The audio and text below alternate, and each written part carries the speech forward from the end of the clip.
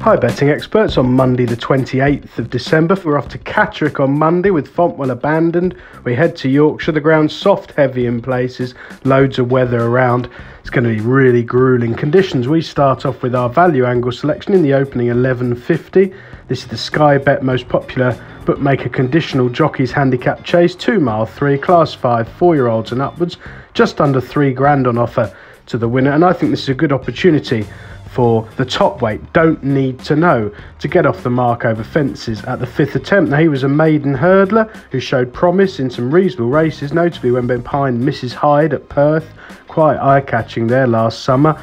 Started off over fences, 4 runs so far, a really promising start at Kelso on the 24th of October when second behind Chanting Hill, jumping soundly, sticking on strongly on the long run in there and appreciating the decent ground. Then went to Newcastle, bit disappointing there, getting tired from 3 out behind the wide margin winner Epsom Desmont, who routed the field. I still thought that was a fair run. An early departure at Ayr, and then disappointing last time at Hexham in really bad ground, getting very tired. But you can always forgive one bad run at that track, in my opinion. It's desperately testing there. They just stop quickly when they've had enough.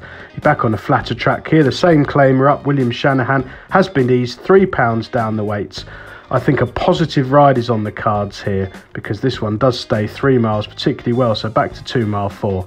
I think if he can lead on his own, he'll take an awful lot of catching.